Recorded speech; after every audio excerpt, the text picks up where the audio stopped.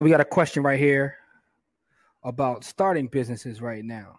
Right. So how do we find out about opportunities for starting businesses right now? So anyone you want to handle that, Kamari or Corey, about starting a business right now?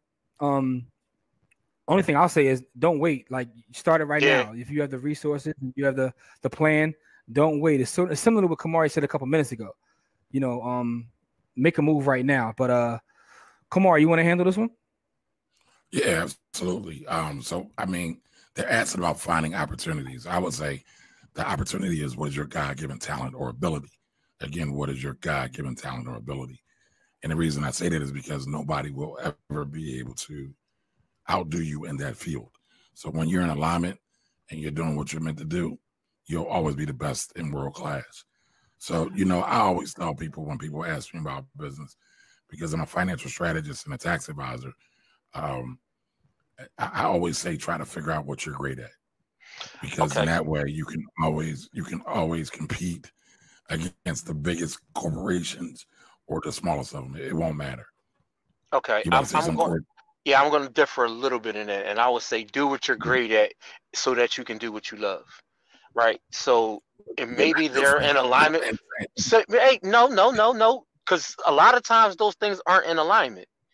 I'm very good at a lot of things that I don't love.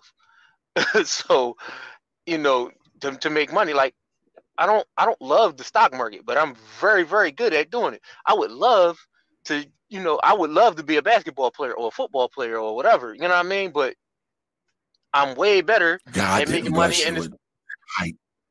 No, God didn't bless me with the Right. the the, the, the, the common sense to fill out paperwork 20 years ago, 25 years ago when I graduated high school. But that's neither here nor there. But And we are saying the same thing, but there's a difference between what you said and what I said. And the difference is do what you're great at so that you can do what you love. Because what you love and what you're great at may not be the same thing. Interesting.